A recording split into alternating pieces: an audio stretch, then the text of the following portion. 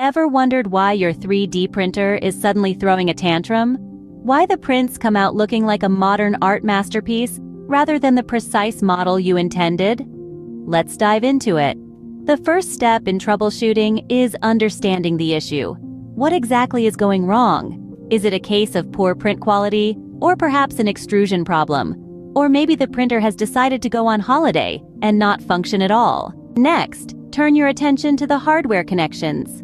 A loose cable here, a shaky connection there, can lead to a communication breakdown faster than a game of Chinese whispers. Ensure everything is snug and secure. Now, time to review the printer settings. Are all the print parameters, temperature settings, and configurations in line with the material you're using?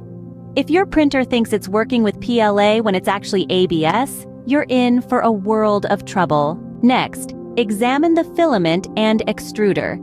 The filament should be loaded correctly and free of any tangles.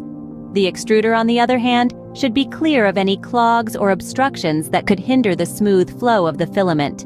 The fifth step is checking the bed leveling. An uneven bed is like a rocky foundation. It affects the quality of the print and can lead to adhesion issues. Then, check the temperature calibration. Are the hotend and heated bed reaching the correct temperatures? If not, you might be dealing with poor layer adhesion or warping. Time to inspect the nozzle. Look for debris or clogs that could be causing problems. If necessary, don't hesitate to clean or replace the nozzle. The eighth step is to ensure that the 3D printer's firmware is up to date. Firmware updates often come with bug fixes and performance improvements. Next, check for mechanical issues. Inspect the belts, pulleys, rods, and other mechanical components. Tighten any loose components and make sure everything moves smoothly. Now review the G-code. The slicer generates this, and errors in the G-code can lead to printing issues. If you can, monitor the print in progress. This can help you spot issues like misalignment, unusual noises, or other abnormalities. Don't forget to refer to the printer's manual or any online resources provided by the manufacturer. These can be gold mines of information and solutions to common issues. Next, test with a different filament. This will help you rule out any potential issues with the material you're currently using.